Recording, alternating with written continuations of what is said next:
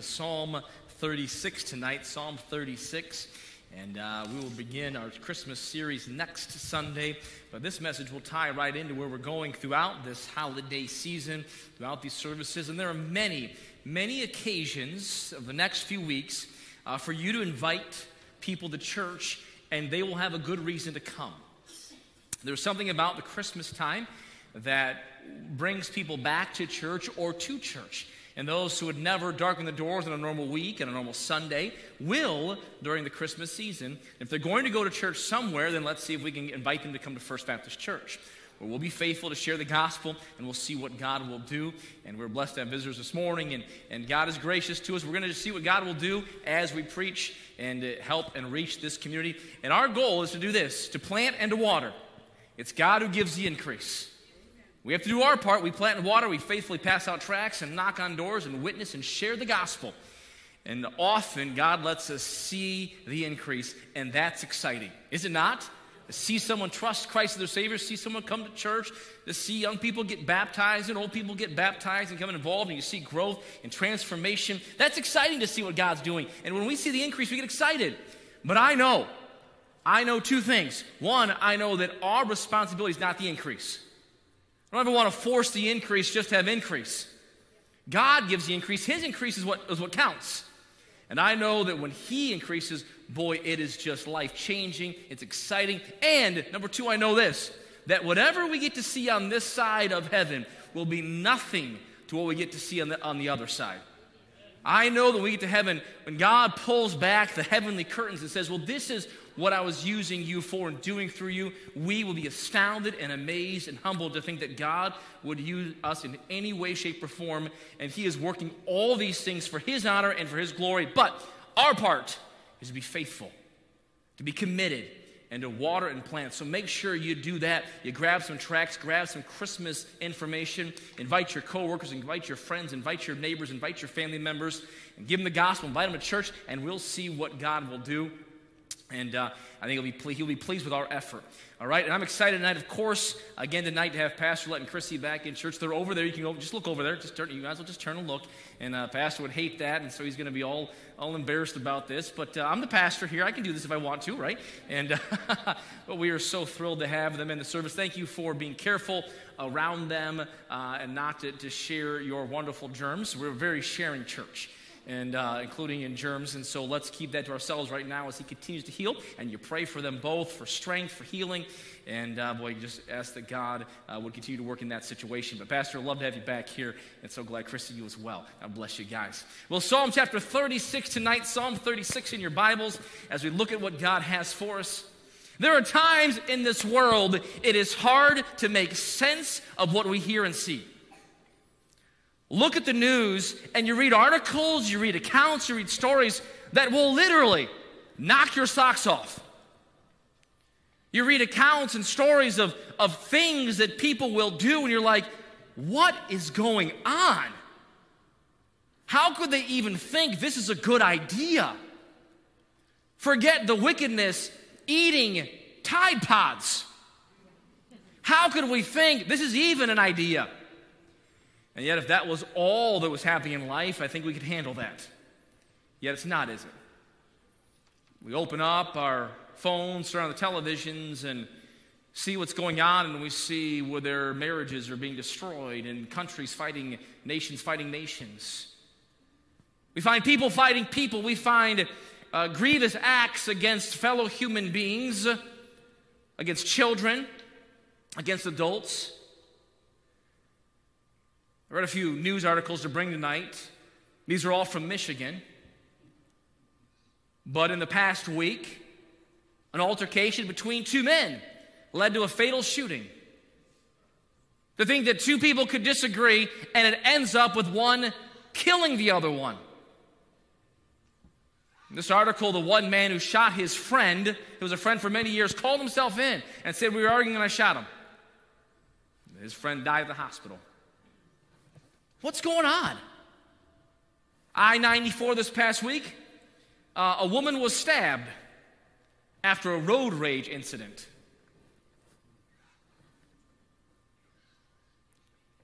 Another place in southwest Michigan, 5 arrested guns and drugs seized. 2 people in Lansing charged in a homicide near a library. Forget your quiet voices. Put another sign, speak quietly and don't kill someone. A coach had a plea deal for driving super drunk. I don't know what super drunk is defined as. Little drunk, medium drunk, really drunk, drunk, and then there's super drunk. He pled to super drunk. We look around, and it doesn't take a rocket scientist, doesn't take anyone with half a brain to realize culture's broken. It's messed up, isn't it? People are hurting, they're confused, there's wickedness, there's evil all around us, everywhere we look. And not only do we see it, it is often glorified and magnified. It is lifted up. Things that we had never spoken about publicly 15 years ago are now paraded for all to see. Decency is what's under attack, it seems. Morals. If you have a belief, if you have something that you hold to, then you're the wicked one, you're the deceived one, you're the one that's in the wrong. And yet we look at around us and we can scratch our heads and we can have a variety of reactions. We can hunker down and say, oh boy, I remember when I was young. We can do that. We could live in fear. Say, my, what is this world coming to?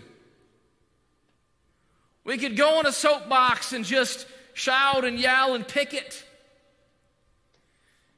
We could look at the Bible and see if the Bible makes sense of it all. And I suggest tonight we look at the Bible. How does that sound? In Psalm 36, we're going to see a passage of Scripture that I believe will shed some light and some help, especially as we come into this Christmas season. For us tonight, during the message, there'll be 2 numbers up here.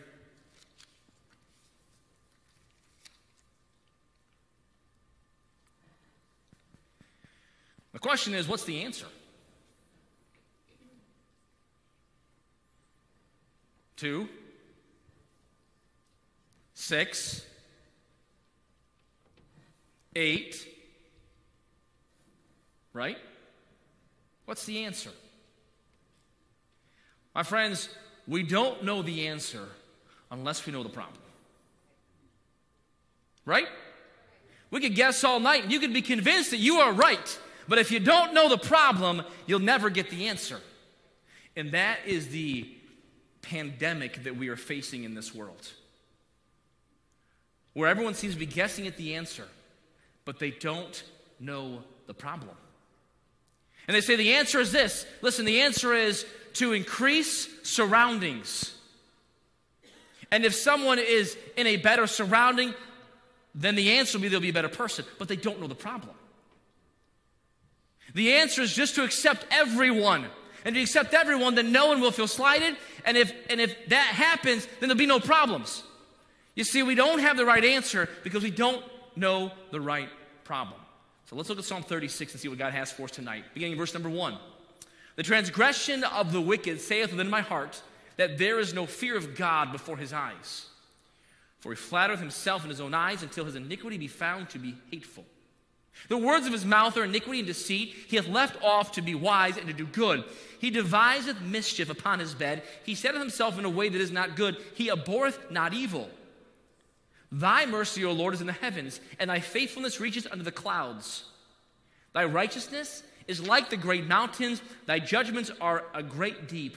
O Lord, thou preservest man and beast. How excellent is thy loving kindness, O God. Therefore the children of men put their trust under the shadow of thy wings. They shall be abundantly satisfied with the fatness of thy house, and thou shalt make them drink of the river of thy pleasures. For with thee is the fountain of life, in thy light shall we see light. O continue thy loving kindness unto them that know thee, and thy righteousness to the upright in heart. Let not the foot of pride come against me, and let not the hand of the wicked remove me. There are the workers of iniquity fallen. they are cast down and shall not be able to rise. Lord, as we look at your word tonight, I pray that you would illuminate our hearts. By your truth, you'd help us to understand not only what the problem is, but who you are and what you offer. And Lord, may we be encouraged tonight, may we be challenged tonight, but Lord, may we be moved tonight. And Lord, in our spirit, may we be moved. May we be moved to embrace you, embrace your truth. And Lord, may we be moved to have a passion for those who don't know you. And Lord, we ask that as we plant and water, that you would give the increase. And Lord, if you let us see it, we'll praise you. And if you don't let us see it, we'll still praise you, Lord, because whether we see it or not does not determine your working. But Lord, we love you. And we pray for you to work tonight. We'll give you the praise and the glory in Jesus' name. Amen. Tonight I want to describe from this passage what the psalmist says, what David says the problem is. These two numbers are not original with me. He's a law professor who for more than 20 years at the University of Pennsylvania, he started his first day of class for the law students this exact same way. He said that they would argue about the answers for a while. These very bright minds in his class, the best of the best in those in law school, and they all sought to be right in their own eyes, arguing amongst themselves, convincing or attempting to convince other students that they were right, hoping to gain the appreciation and admiration of the professor, showing that what they were doing was the right method and thereby passing his class. Yet, he would always say this: all of you failed to ask the key question, what is the problem? And he said this: unless you know what the problem is, you cannot possibly find the answer. And we must admit that in this world, many people don't know what the problem is and aren't asking what the problem is. But they're offering solutions, are they not? Pay it forward, they say.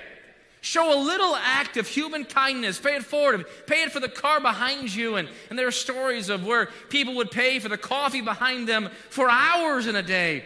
And the feel-good stories on the news. And boy, the baristas at the Starbucks that I read about, they were so touched by people's kindness and thinking that if we just pay for someone's coffee, that this world will be a better place.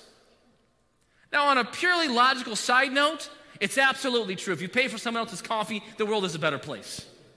I wholeheartedly endorse that. But to think that the wickedness of this world will stop, that shootings at a library will stop, that people getting stabbed on I-94 will stop, that a fight between two friends will stop because you bought someone a coffee is ludicrous. You could buy 1,000 coffees, 1,000,000 coffees, and you won't stop the wickedness, will you? Help a family in need in the holiday season. And you know what? That is a wonderful idea, is it not? To help those who are perhaps less fortunate or have less. We are blessed, are we not? I'm blessed, you're blessed. We have not just what we need, but we have way too much. We have more than we need and more than we can possibly be responsible for. God is so good to us, materialistically speaking. And it is right, it is good to share those material blessings with those who aren't blessed the same way. But to think that if I buy a few Christmas presents for some children, which is a great idea, I'm not saying it's a bad idea, to think that if they have a good Christmas, that they will then grow up to be a prosperous member of society is nuts. I wish it worked that way. I wish that for every Christmas present given, that another person would live for God. If that were the case, you know what we'd do this holiday season? Help me, you know what we'd do? We'd hand out Christmas presents all over the place, would we not? The issue is that we're trying to solve a problem of our solution without knowing the problem. And right here in the passage, David alerts us to the problem. Look, please, in verses 1, 2, 3, and 4, where David says, this is the problem. Verse number 1, the transgression of the wicked saith within my heart, that there is no fear of God before his eyes. Interesting construction of this verse and how the psalmist writes and pens these words. But what he is basically saying is this: when I see the wicked, and I see all the things around me, and we look at this world and we say, boy, it's just a bad place, getting worse and worse. Understand that thousands of years ago, that the saints of God were saying the same thing. All right, they're saying the world is a bad place, it's getting worse and worse. And it's not going to get better until Jesus Christ comes back. But what David is saying here is that I look around and I see the wickedness. He goes on to describe in verses 2, 3, and 4 what that wickedness looks like. Instead of turning away from evil, they embrace evil, and they love these things. And how they talk and what they do and how they flatter and what they say is wicked.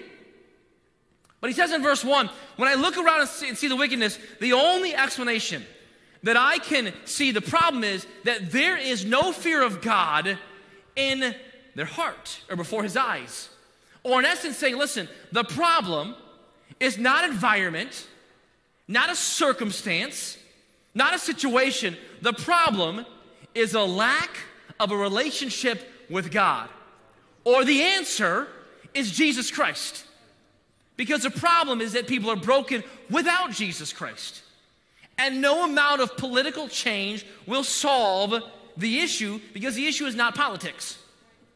And we can debate and go back and forth and vote, and we ought to vote. We ought to vote by our faith. I am for that. I'm for supporting candidates who line up with our faith. I'm for all of that. But that's not the answer, because that's not the problem. The problem is they're broken because they don't have a fear of God before their eyes, or they don't have a walk with Jesus Christ. And the answer is Jesus Christ. What we have is what every single person needs.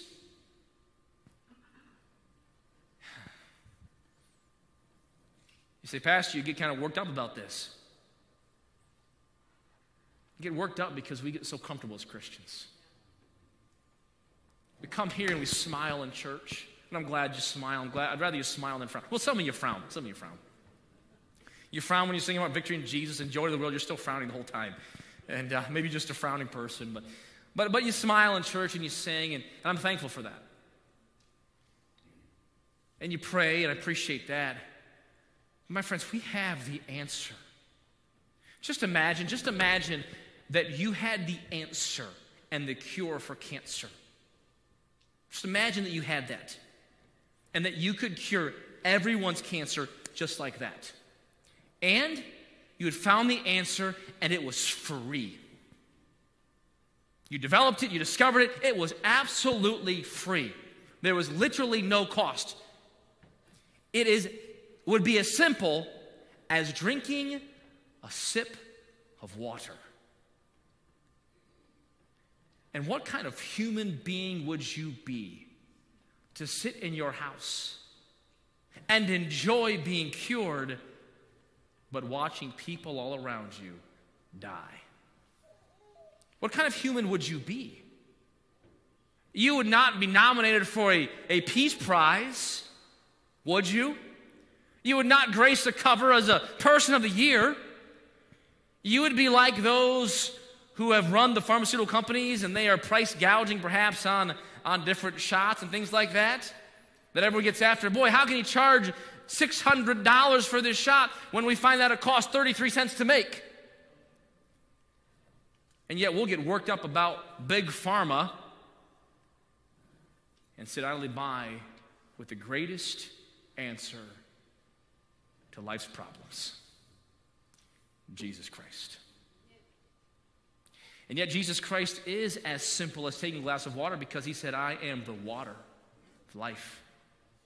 He that drinketh of me shall never thirst again. You see, the problem, when we understand the problem, David clearly says the problem is a God problem. It'll never be solved by paying for a cup of coffee, never be solved by a Christmas gift. It'll never be solved by cutting grass at a house. It'll never be solved by a kind act. Those are all good things, but that's not the answer, because that's not the problem.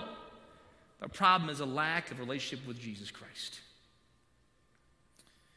Not only must we understand the problem, we must understand who God is. Look, please, in verses 5, 6, and 7. If you underline in your Bible, some people do. If you on a digital Bible and you highlight, I'd like you to highlight or think about highlighting a few words. I'll point them out as we go. Verse number 5, there's 2 words. The first word is mercy. Thy mercy, O Lord, is in the heavens. The second word, and thy faithfulness reacheth unto the clouds. Mercy and faithfulness. Look at verse number 6. Thy righteousness is like the great mountains. In verse number 6, thy judgments are a great deep. And one more, O Lord, thou preservest man and beast. In verse number 7, how excellent is thy, here's the word, loving kindness, O God. Therefore the children of men put their trust under the shadow of thy wings. Here in these 3 verses, we have these characteristics, these character qualities of God himself. You see, we find out the problem is a God problem, and the answer is a great God. Christmas is a season of choice. If you need a blender, and you were to plug in Blender into the Amazon app, it would come back with,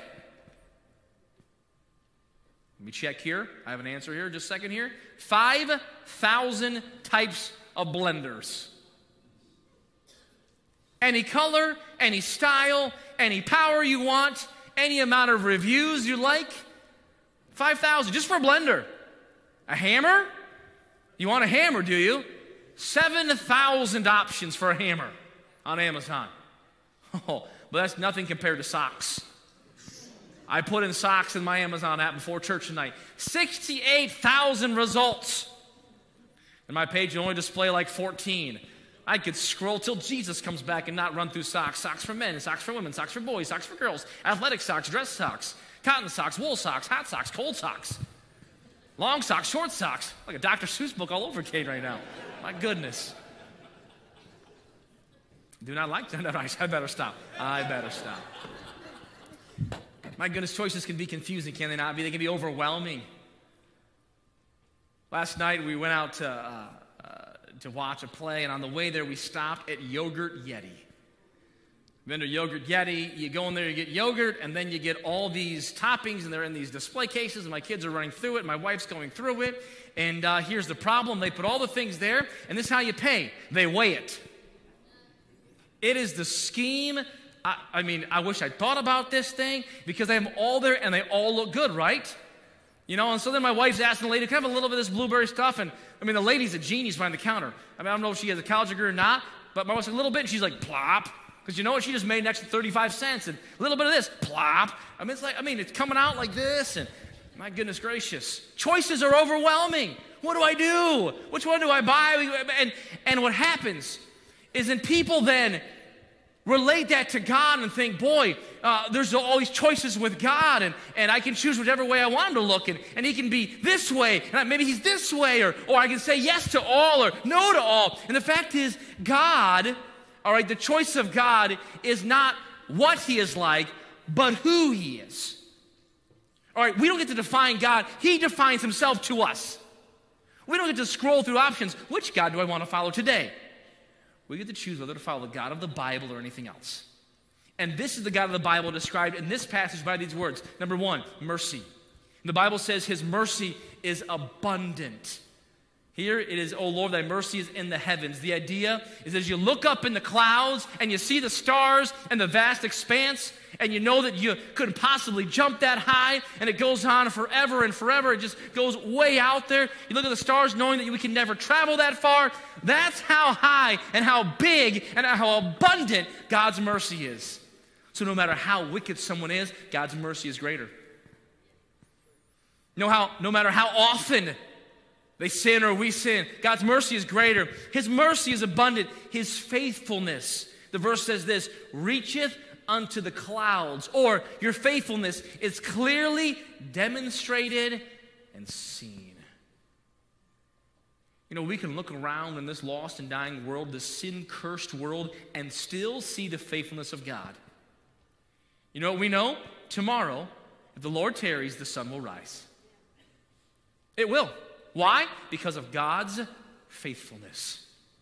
And when the sun rises, you know what'll happen then? It won't get any warmer. Sorry, it's Michigan.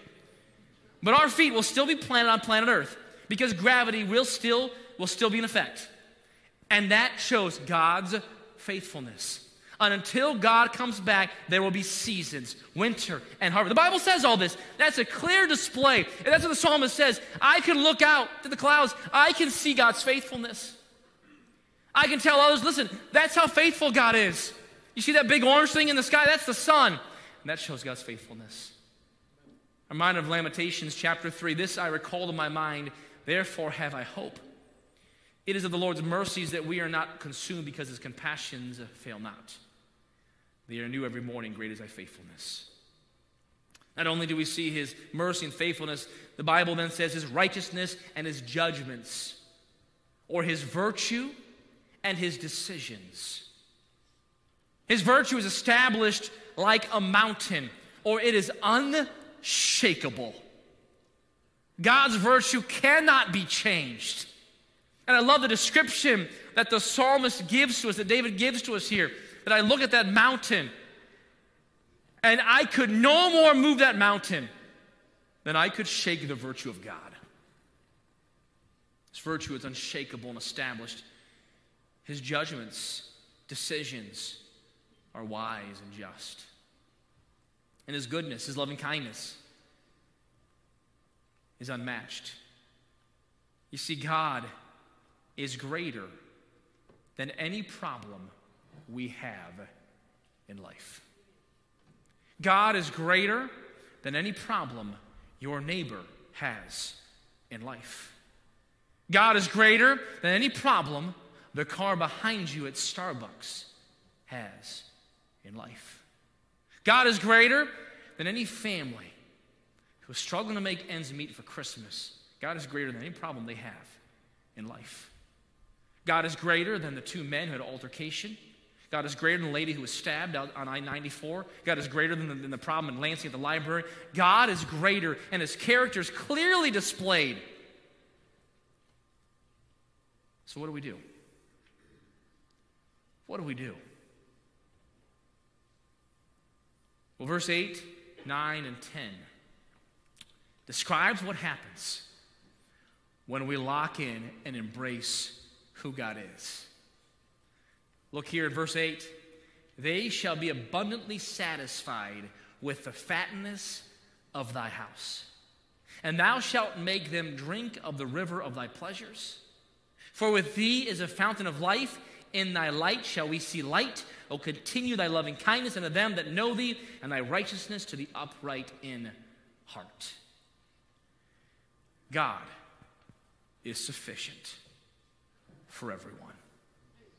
He's the answer. A few years back, kids in our family, we went on a trip. Part of the trip was all you can eat. It was on a cruise. And you may not know our family well, but if you were to know our family, you would know that we eat a lot. My wife's skinny little thing, she can out-eat, well, the rest of us really in the house, to be honest. Years ago, she came to me, can I tell the story, honey? I probably shouldn't tell the story, but now I will. No, it's not a bad story. She came to me and she goes, you know, honey, I think I want to lose a little weight. I'm like, honey, you're fine to lose weight. I said, but I'll get you set up on this app to track. So I gave her a MyFitnessPal. The first day she punched in what she ate, and I got home, and she goes, this app is broken. I said, honey, I find it hard to believe. I don't think it's broken. But she goes, it's broken. It said I ate 6,000 calories today. Now, recommended daily amount is 2,000. I said, honey, that's what you eat every day. Really? Oh, yes. You eat that, and you will stay the same size. I think about that, and I gain a pound. We can eat. We wanted this all-you-can-eat cruise, and I tell you what, we ate, and we ate, and we ate until we could eat no more. We're like, oh, man, I am stuffed. And here, the psalmist says this, they shall be abundantly satisfied with the fatness of thy house. When you taste of God's mercy, you're abundantly satisfied. You know, I have so much of it. I can't possibly get any more. I'm so full. When you taste of his faithfulness, of his virtue, his decisions, his loving kindness, and we must encourage, and invite and implore those around us to cherish and embrace who God is. You see, in a world that's changing as rapidly as ours is, it's encouraging to know that God never changes. Someone said this: if the 1971 Volkswagen Beetle, the Love Bug, little Herbie, you with me so far? If that had advanced as rapidly and as far as a microchip had advanced since 1971, in the same way, this is what the specs of this current, now 2023 VW Bug would have. You ready for it? Somebody figured this out. It would be able to go about 300,000 miles per hour. It would get roughly 2 million miles per gallon of gas. And it would cost you 4 pennies. The Intel engineers went on to discover that if that gas efficiency went the same as microchips, that you would drive your entire life on 1 gallon of gas. That'll never happen, by the way. I'll tell you that right now. See, we live in a world of change, yet we love a God who doesn't change, who is the same yesterday, today, and forever, whose mercy is still new today, whose faithfulness is still great today, and it'll be new tomorrow and great tomorrow, whose virtue will still be there tomorrow, and we must cherish and embrace and implore and challenge others. In fact, the psalmist comes here, and he finishes up about having the wicked stop and turning toward God. You see, we must decide whether we're going to follow the path of those who don't have a fear of God, or whether we will become full of who God is and filled with what God gives. You see, we find who God is and what He gives, and we can be satisfied forever. 4 and 2 are just numbers. They're meaningless without the problem. And life is meaningless without knowing Jesus Christ. And if you know Jesus Christ, you have found the answer. You found the answer. You've unlocked this secret. You've unlocked it. And let's make sure that we're living inside of that and we're telling others about it. A little boy hadn't said a word for 6 years. One day, his parents gave him a glass of hot cocoa. He looked at his mother. He said, "Mother, this hot cocoa is terrible." His parents immediately jumped up and down and said, "Oh my goodness, son, you can speak. This is wonderful." Wow, they're celebrating and they're cheering him on. And they asked, "Why did you wait so long?" The boy replied, "Well, up until now it was okay. But now it's terrible." And I wonder when we get to heaven if we'll have to answer the question why we waited so long. There's a preacher. Last name was Heber. He was a pastor of an Anglican church, 1811 to 1821. Pastored his father's church. And during that time, he wrote 57 hymns. He longed for his hymns to be published, but they wouldn't publish them. He longed for them to be adopted, but the church at that time did not sing hymns in worship. So in 1821, Heber packed away his hymns and sailed away as a missionary to India, where he labored for a few short years and then passed away at age 42. After his death, they uncovered some of these hymns. Many of them you will not know, but there is one that you will know. It's one that we sing here at First Baptist Church. One that I love, and I'm sure many of you love as well. Taken from Isaiah, the hymn is "Holy, Holy, Holy, Lord God Almighty. Early in the morning our song shall rise to thee. You see, one thing Heber got right was the fact that the answer to life was God. The answer to all life's problems is God.